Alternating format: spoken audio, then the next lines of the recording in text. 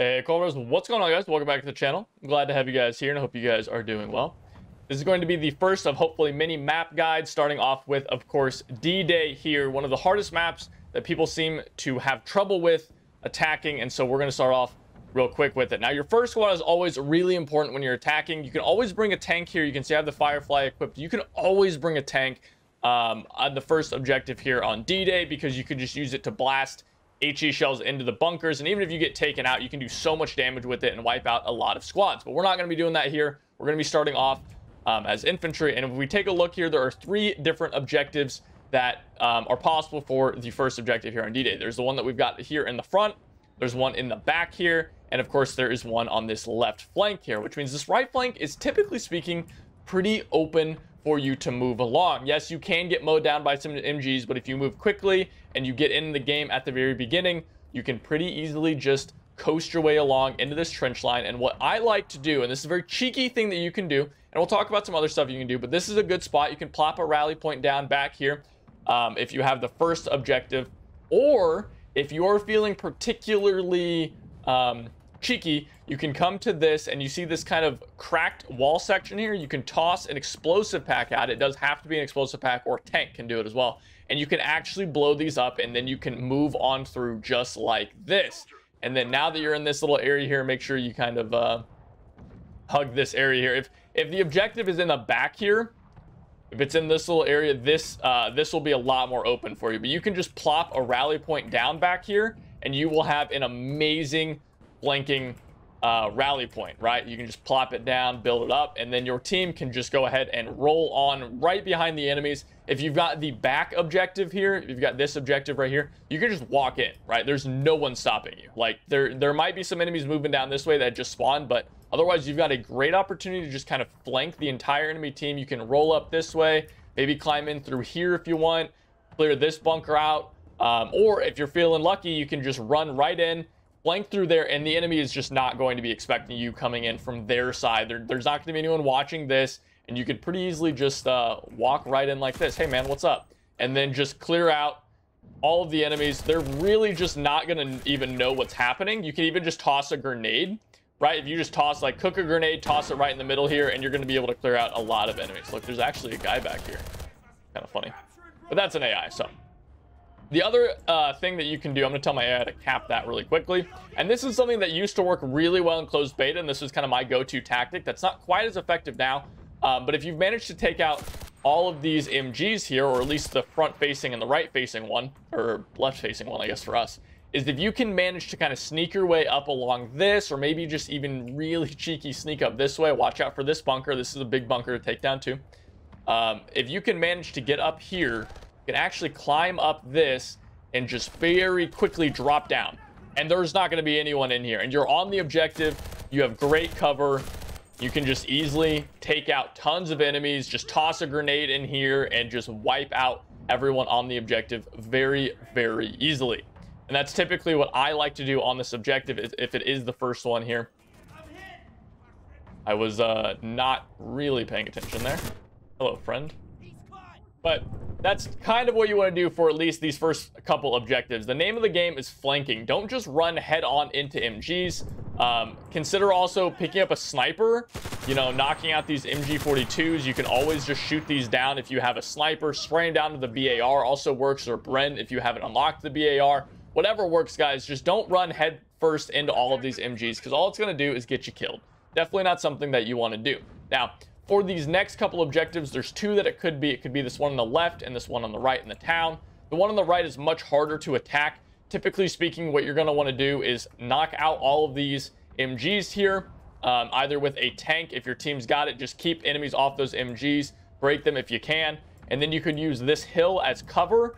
If the enemies are up here, you're going to get mowed down, and this is not going to work. But if your team's able to hold over there, then you might be able to just quickly run up here and get over into this building here. This is your goal, is this building right here. If you can get in and take this building, have my eye cap this point. If you can take this building, you are going to be in a great position to clear the objective out, because as you can see here, you can see very easily into the objective, and you can see everyone who's going to be running into the objective from this way, and you'll just, again, be in great shape to clear the point out. Now, the other way to do this is coming up on this right flank. If the enemy is not locking down this hill up here, then you're going to be able to come right up from this gate and just use this kind of natural hills and ridges and cover to come right along here, either along this path or maybe even climb up there if you want. But really your goal is to get into this trench line.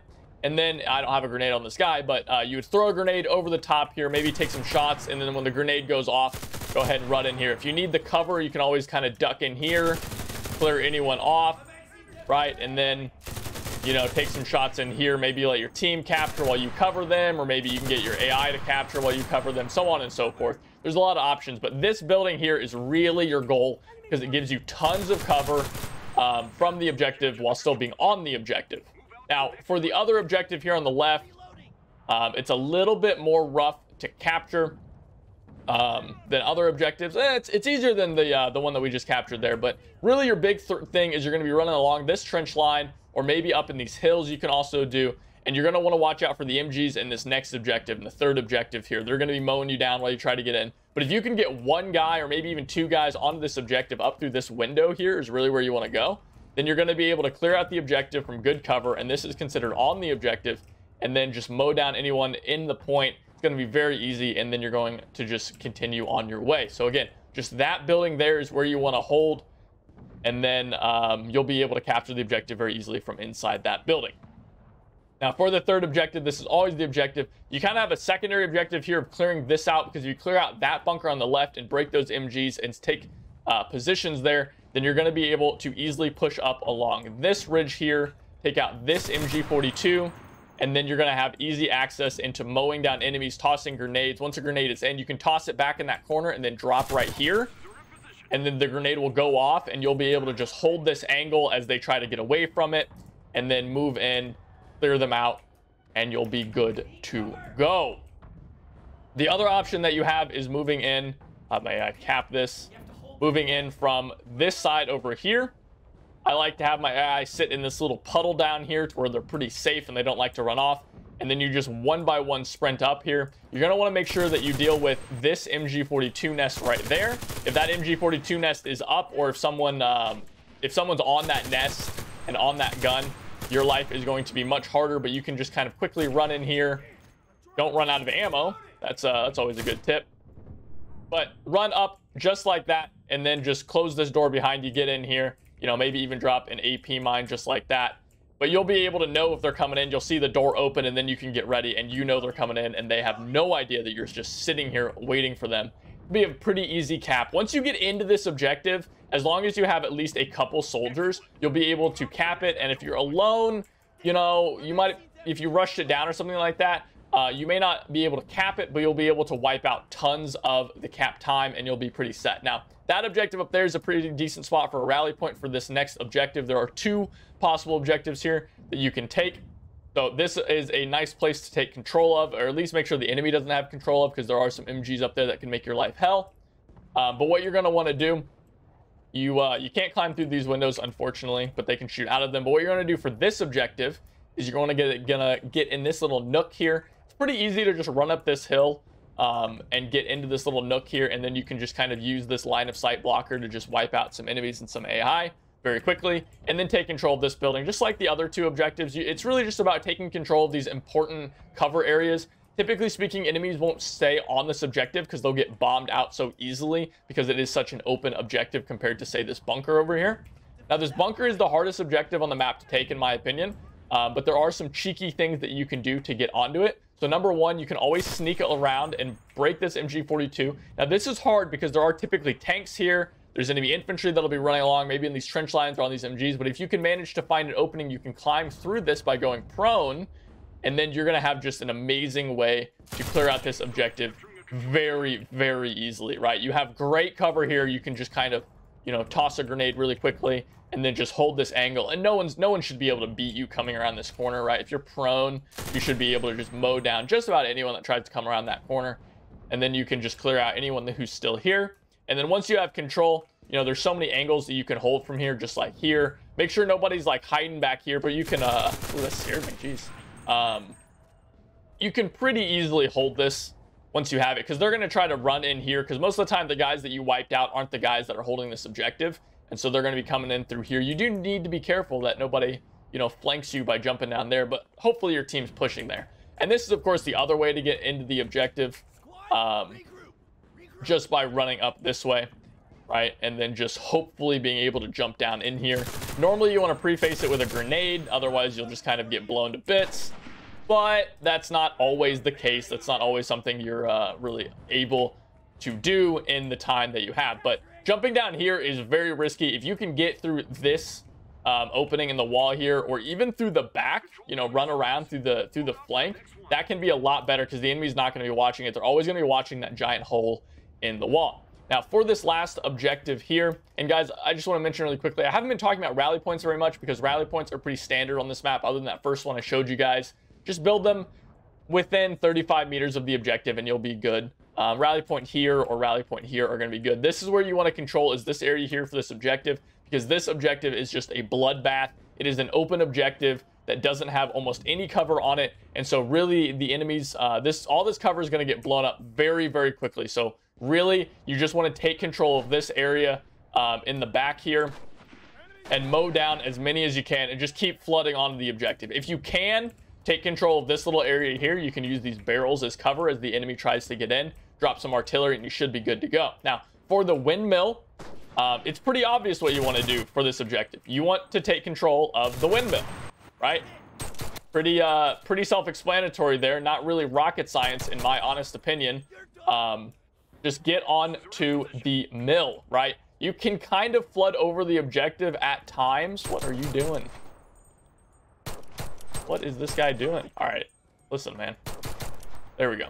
So once you manage to get onto this objective, you need to get up into the mill. You can sometimes win by just flooding and using the mill as cover and taking out the enemies. But if the enemy team has even half a team worth of good players, or even average players, they're going to be inside this mill. And this is just hell to take control of. You need to just throw grenades everywhere you can. They're going to be here. I mean, there's going to be so many angles that you have to clear as you go up this, and it is really difficult to take. So just understand that you're going to need to flood on the point. You're going to need a rally point. You can build one right back there in that building over there, but it's hard to take this mill. If you get the mill, you know, you're going to need at least 300 or so tickets, normally speaking, to take the objective against a decent team. Wow, that was a very good shot.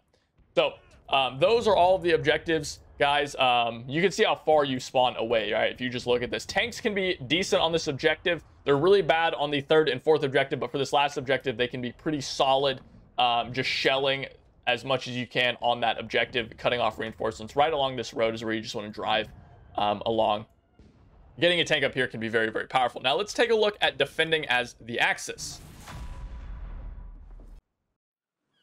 All right, now for the Axis, we're going to go through this pretty quickly here, guys. Just like the Allies, tanks are almost always good on this objective.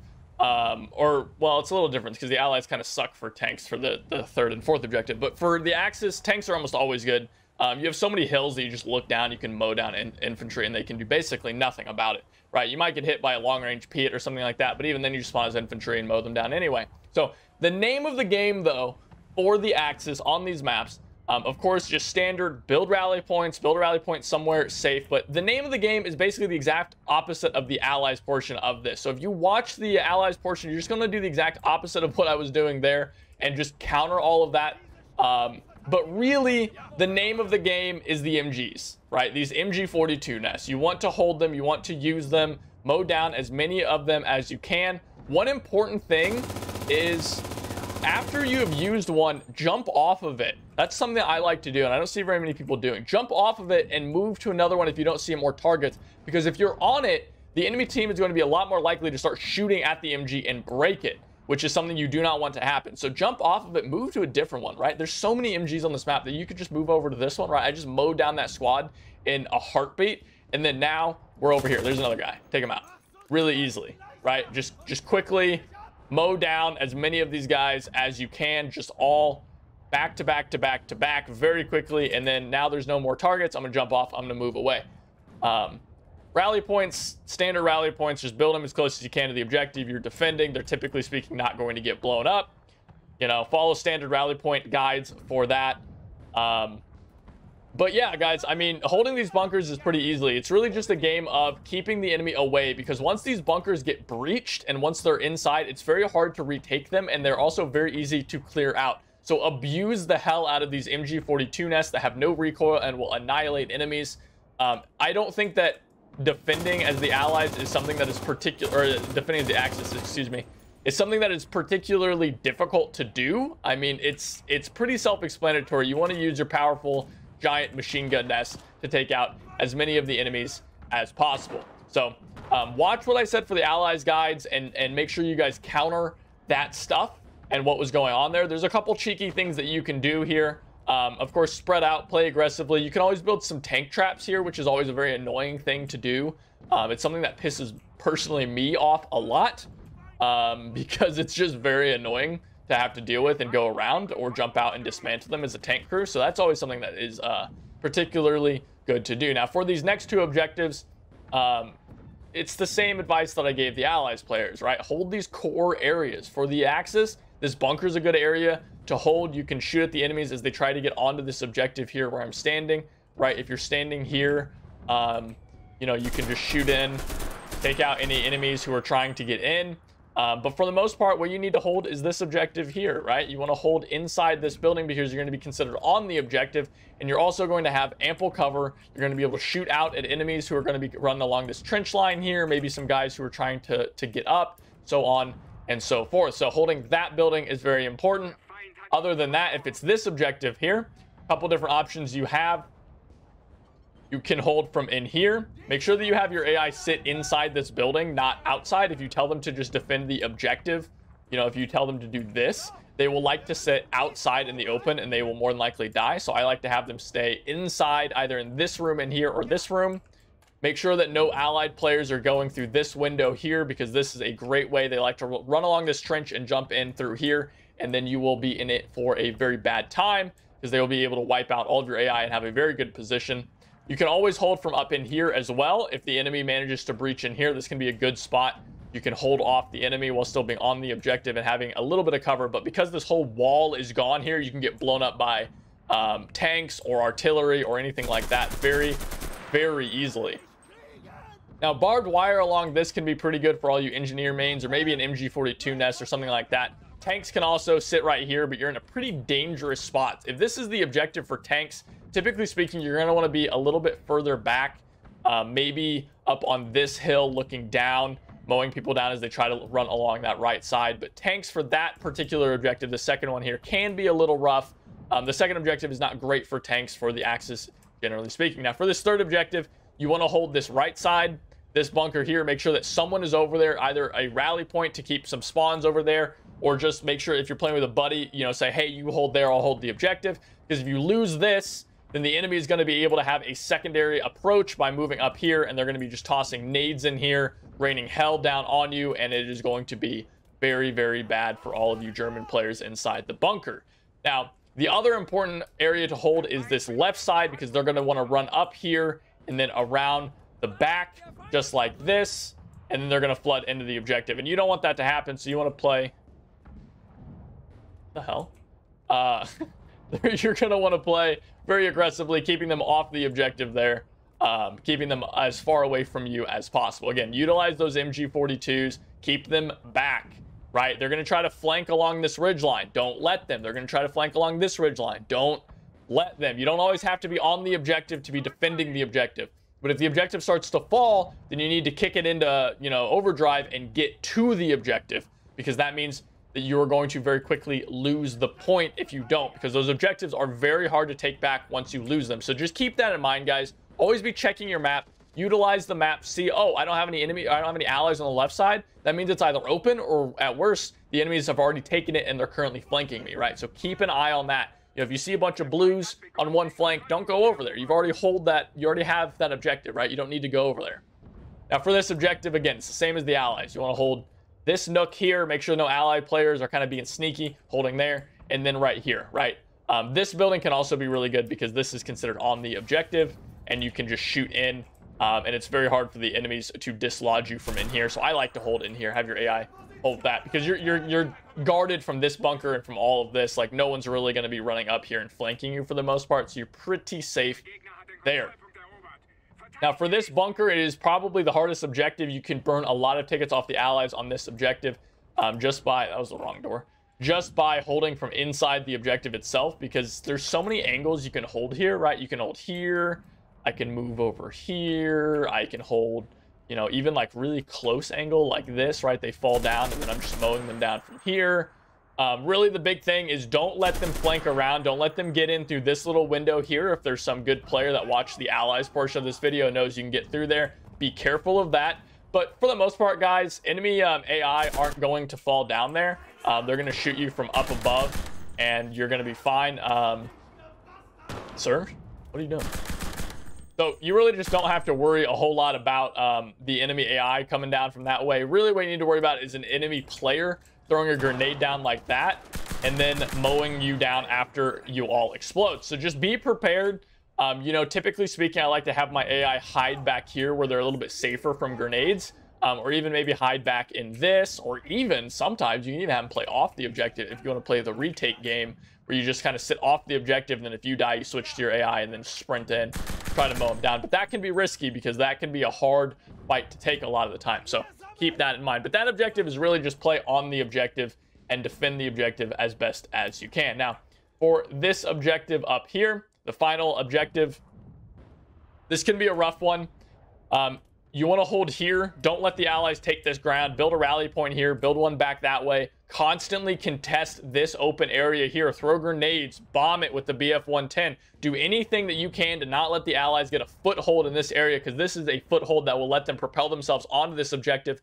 And once they can get men onto this point, it is only a matter of time before you lose that objective. And you don't want to be in that position, because it just becomes a bloodbath where both sides are just throwing bodies onto the point, and you want to have the advantage in that situation by holding forward ground, right? So if the allies manage to take this area here, you're going to be in rough shape. So don't let them hold this area. Do not let them get a rally point here. Do not let them take ground and get a foothold in this little section here, because it will be impossible for you to hold the objective if they have a decent amount of tickets left, right?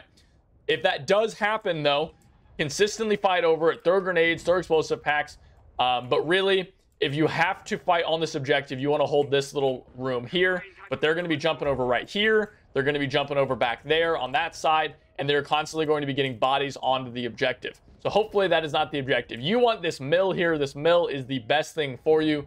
You want to be able to get into this mill, and you want to get as many AI up into the top of it as possible, because they will make attacking this objective a living hell. And just like the other objectives, of course, you want to get rallies down. You want to protect those flanks. Well, if you're up here, this is such a hell objective for the enemy to attack, because you can see down this way. You get an MG, you might be able to take some guys out.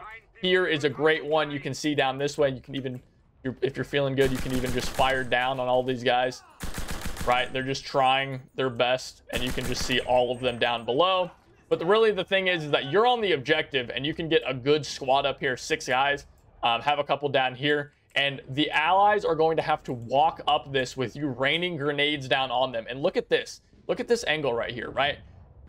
If they come up this staircase, look how many different angles you can have on them, right? You can be here on the stairs. You can be here. You can be over here. You can be even right here shooting down at them. And that's all that floor. You can be over here. You can be all along in this. You can even be down here. They could come up. You could drop down, kill their AI, and then kill them. There are so many ways that you can hold this objective in this mill that makes attacking it just an absolute nightmare for the allied players. It is unbelievably difficult to take from a good Axis team on that mill. It will burn so many tickets. So that is that for holding that objective, guys. And that is the entire map for the Axis and for the allies. So if you guys enjoyed the video, as always, like, comment, and subscribe. I'd love to hear you guys' thoughts. If you guys have any tips and tricks for attacking or defending on D-Day, if you guys have found anything that works, or if you have tried some of these tips and they don't, and you find that they don't work and something else works, right? Let me know in the comments down below. I'd love to hear you guys' thoughts. Remember, you can always follow me, twitch.tv/HeyQuadro. Chat about me, or chat about this stuff with me, excuse me, all the time over there. And you can also join our community Discord if you're looking for people to queue up with and execute these tactics, so on and so forth. Love to see you guys over there. But without anything else, thank you guys so much for watching, and I'll see you guys next time. Take it easy.